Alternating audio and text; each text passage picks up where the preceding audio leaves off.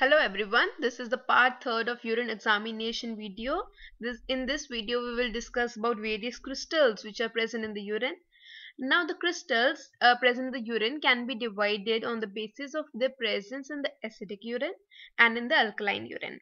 So naming the crystals which are present in the acidic urine, these are like calcium oxalate, uric acid crystals, tyrosine, cysteine, leucine, cholesterol, sulfonamide, and the crystals which are present in the alkaline urine, those are ammonium phosphate, triple phosphate, calcium carbonate, ammonium biurate, and calcium phosphate.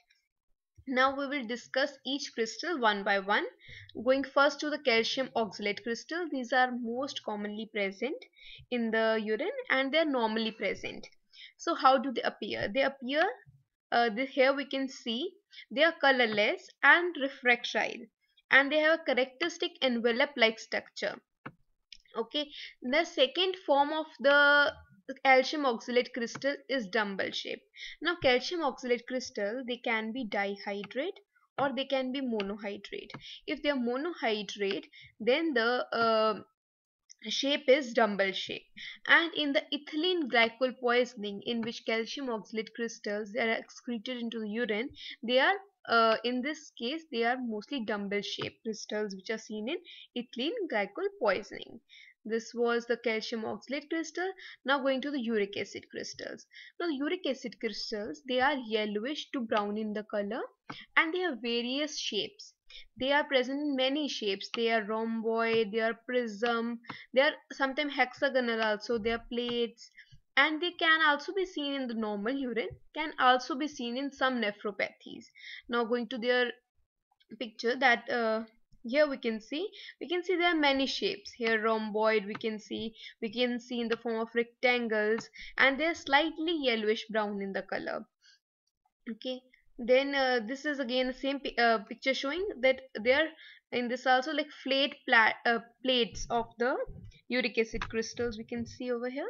Now going to the amorphous urates. Now amorphous means they don't have a particular morphology, they just give a cloudy appearance to the urine specimen. And urates, if they are present, they dissolve on heating, and they are seen in some patients which are suffering from gout. Also there is one more amorphous form, there is amorphous phosphates. They dissolve on addition of acetic acid. Okay, this was about amorphous urates. Now going to leucine crystals. Now these leucine crystals, they're not normally present in the urine. Like we discussed for calcium oxalate, uric acid crystals, they're normally present. These are not normally present, and the appearance of the crystal, it is yellowish brown, spherical in the shape.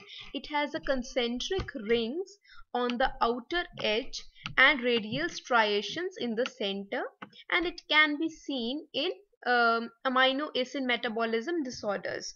Okay, now going to another crystal, cysteine crystals.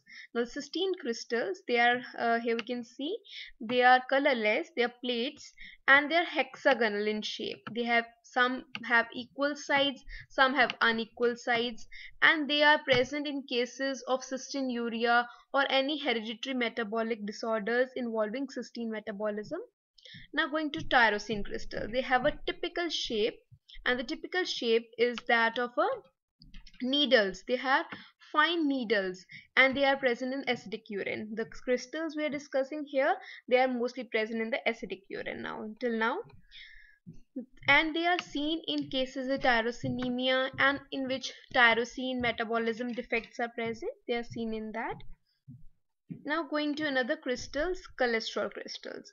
They have also a typical picture. You can see this is a cholesterol crystal. Okay, how they appear is they are colorless, they are rectangular, but they have a notch in one or more corners. Where we can see this is a notch which is present.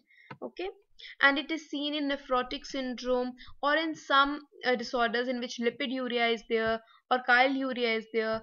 There is filariasis or any lymphatic obstruction due to any cause, the cholesterol crystals can be seen. Also along with oval fat bodies can also be present. There are one more crystals known as sulfonamide crystals.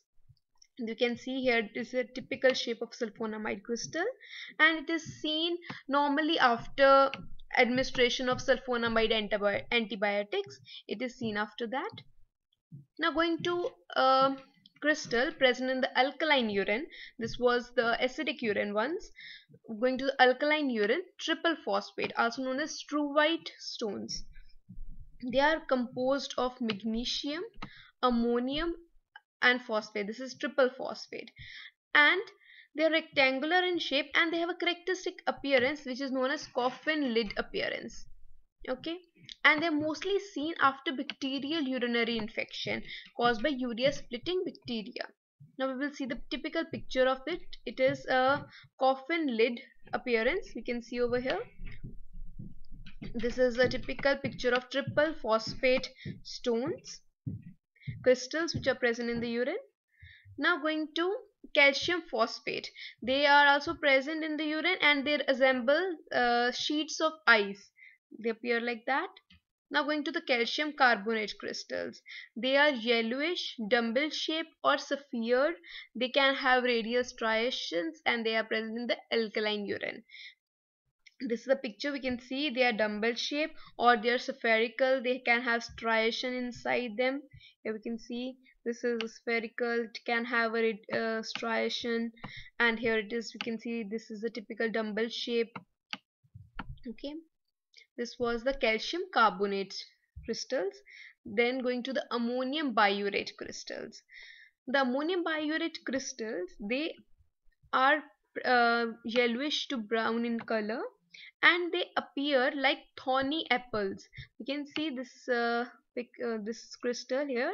It is spherical, it is yellowish brown, and has irregular protrusions which are coming out of it as a thorny apple. They are also present in the alkaline urine. Okay, this was all about the crystals present in the urine. Do like, share and subscribe to my channel. Thanks for watching this video.